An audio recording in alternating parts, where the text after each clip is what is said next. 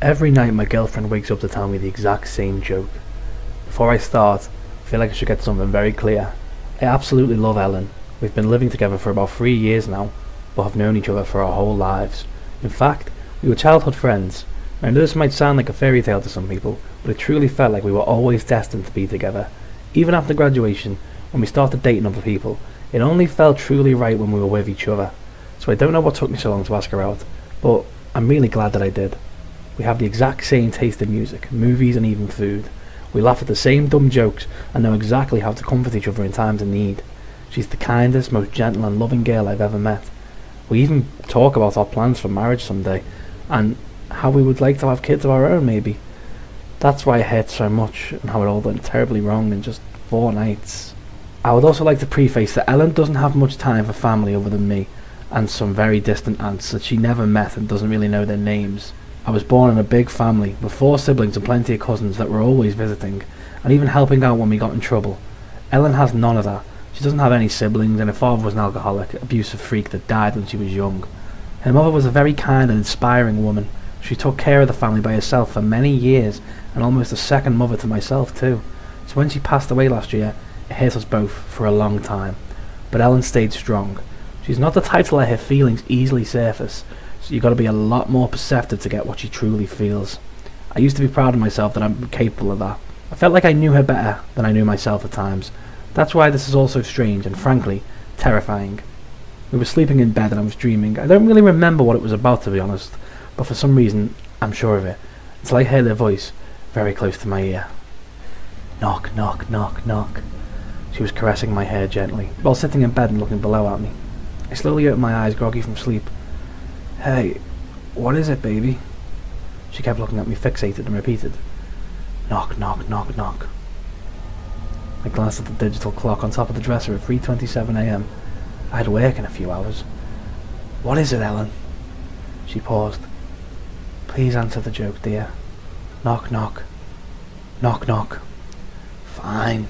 I accepted, mostly because I was expecting some kind of surprise. Ella wasn't the type to do what she was doing for no reason. Who's there?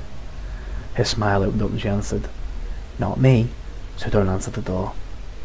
I kept looking at her, dumbfounded. What was that supposed to mean? Is that it? Is that the joke? Yeah, she said, laying in the couch and covering herself with a blanket. Thank you for answering. Weirdo, I answered and closed my eyes. Next morning, things went as usual. I only remembered the strange conversation while I was alone in the bathroom brushing my teeth. I wasn't even sure if it truly happened or if it was just some sort of weird dream. So we had our breakfast together, and she was acting normal, reading something aloud from a fashion magazine. Frankly, I wasn't paying much attention, to be honest, so I took the opportunity to ask about last night. Initially, she didn't seem to know what I was talking about. Then her eyes fixated on me and the same smile from last night crossed her face briefly. And I knew it wasn't just a dream. She told me it wasn't anything of importance and stopped paying attention when I asked more inquisitively. And even though I shouldn't, I gave up. I had work and other matters to attend to, and just brushed off the weird event, thinking it would never happen again. But the following night, I woke up to a voice. Knock, knock. A pause. Knock. What is it now? I said. Ellen, what are you doing? Knock, knock, knock, she repeated. This time, she wasn't even touching me, just sitting in our bed, looking at me with the same smile, but her eyes seemed larger, and she blinked in longer intervals. I looked at the clock. Again, 3:27 a.m. Ellen, come on. What is it? I've got work in a few hours. Can't even have the luxury of waking up in the middle of the night without knock-knock jokes. Knock, knock, knock. This is getting creepy, you know. I'm not sure if this is some kind of gag you've been doing, but I don't like it. Answer it. Knock, knock, knock. I sighed, but also let out a small laugh. It was creepy, of course, but she was also my Ellen, so it didn't bother me as much as it should. Fine. Who the fuck's there? I answered in a playful tone. Not me, so don't answer the door. For some reason, I felt a chill down my spine. It was the same answer as before, and I still didn't get what the joke was, but the way she said it, with a strange monotone voice contrasting well with her smile, and the fact that I had no idea what she meant by that. What does that mean? I asked. I really don't get it. She just smiled and went back to sleep. I felt a throb in my heart, but did the same. The next day we talked again about what was happening. She was very evasive with my questions, and I barely got her to say anything. It was almost as if she couldn't talk about it, which was very strange considering we talk about pretty much everything. I told her I needed to be well rested for work, something she should understand well, and wasn't liking her little gag every single night. She just nodded and decided not to press further, as I didn't want to hurt her feelings and had work to attend to.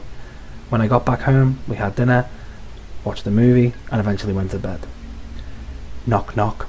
I opened my eyes faster this time round. In fact, I barely got any sleep. I just knew she was going to do it again and kept thinking about it the entire time. Glanced at the clock. 3:27 a.m. Knock knock. I thought about just ignoring her, just pretending I was asleep and she wouldn't wake me up, so I closed my eyes slowly, hoping that she hadn't seen me open them in the first place, and I stayed quiet. Knock knock.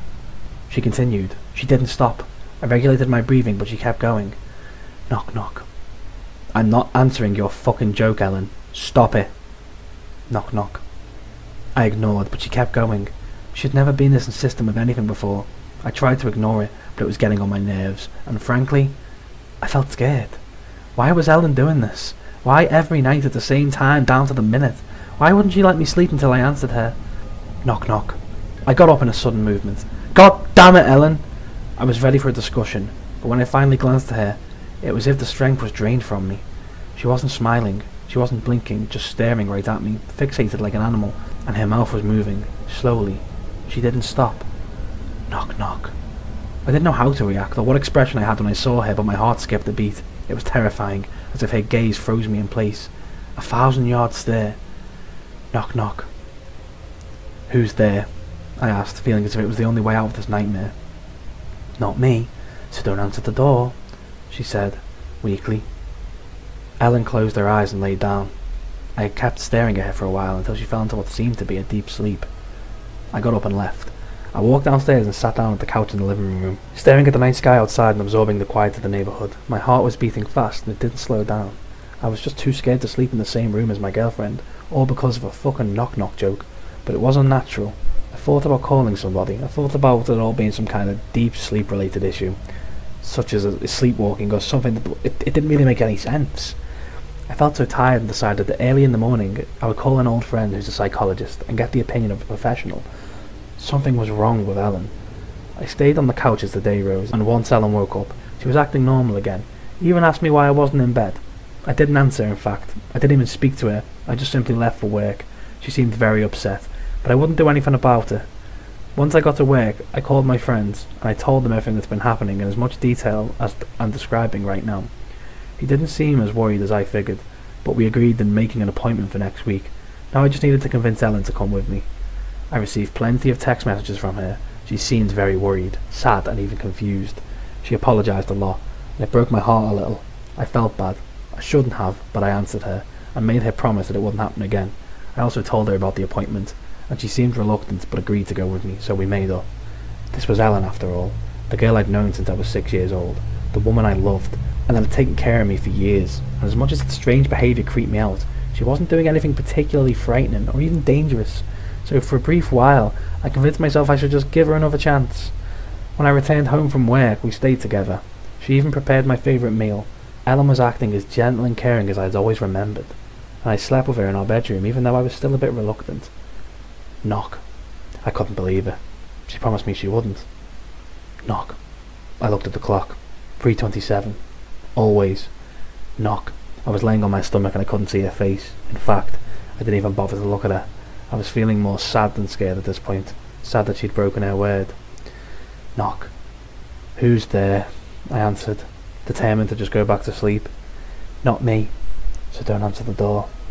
I stayed quiet and closed my eyes. I just hoped that I would be able to handle it until the appointment next week.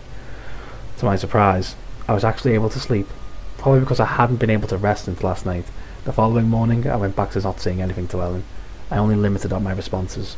I was expecting her to act the same as yesterday, trying to apologise, but she didn't. Mostly, she didn't say anything, almost as if she'd accepted it. She also looked tired, or at least weak. I went to work, but I couldn't stop thinking about her. Didn't receive any messages either. Once I got back, we had the most silent dinner I'd ever had in my life, and she barely ate anything. I decided to let her have the bedroom and sleep on the couch. I wasn't sure if I would stop her, but I held on to the hope that she wouldn't go downstairs only to tell me the same knock-knock joke again. I covered myself with a blanket, shaked off that uneasy feeling and tried to sleep. I had a deep sleep without any dreams. I felt like I was lost in the darkness. and then I heard breathing. Opened my eyes to see Ellen standing above me, looking at me with big fixated eyes and dilated pupils that didn't seem to belong in such a completely neutral expression, just watching me sleep. I almost screamed in terror, jumping off the couch, and her eyes followed me as I stumbled through the dark room, creating distance between us. For a moment I was able to glance at the clock above the table. 3:27 a.m. "Ellen, what are you doing?" I asked desperately, but she didn't move. In fact, she didn't say anything. She just stared at me as if I was made of glass and she could see right through me. Then I heard a knock on the front door. Instinctively, I looked in that direction. It was followed by another knock, and another. Someone almost pounding at the door. I glanced back at Ellen and she was still staring at me slowly. I got closer to the door and she didn't even move. The pounding continued. "Who's there?" I screamed. It stopped and I heard a voice. "John? John, can you hear me? Open the door, please. John, please open the door." I froze in my place. The voice kept calling, but I couldn't believe it. It was Ellen's voice, coming from the other side of the door, but it couldn't be. "I beg you, John, open the door. It's serious. She's not me. I swear that she's not me."